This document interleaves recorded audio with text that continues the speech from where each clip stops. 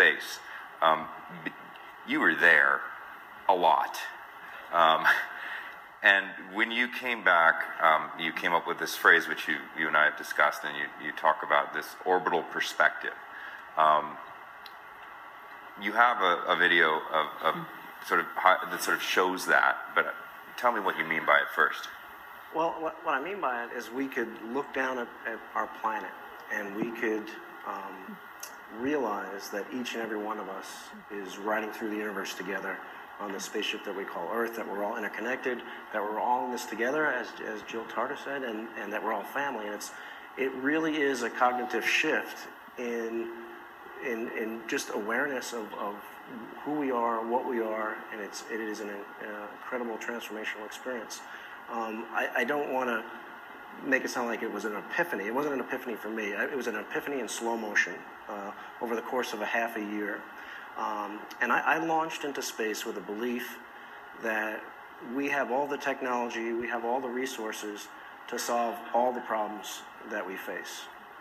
And I spent a good part, any spare time I had my face plastered to a window, looking mostly like a kid staring out. Exactly.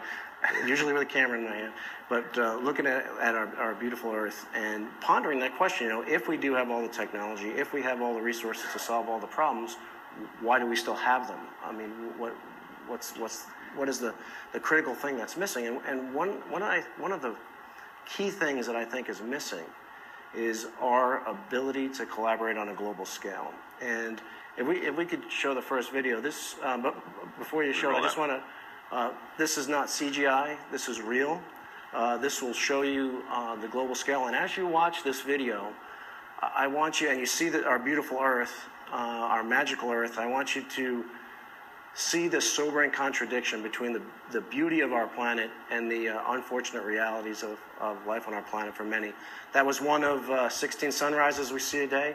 There goes Miami and Cuba. Haiti is off to the left. You can see the lights of Port-au-Prince there. That thin line across, that's not the atmosphere. That's something called aerogel. The atmosphere is much, much thinner.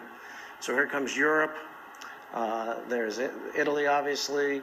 We're coming up. There's Cyprus. We can see Israel and Egypt, the Nile River Valley, just coming into view. The Red Sea. And so this is a time-lapse photography. These are the auroras. This is what it really looks like. Now it's sped up a little bit. So the motion is a little bit more than we get, but this is really what it looks like, and it's just absolutely breathtaking. But again, you are filled with this sobering contradiction. You can see the solar panels of the space station tracking the sun, even though the sun's on the other side of the Earth, and it is truly a magical, beautiful planet that we have. Now,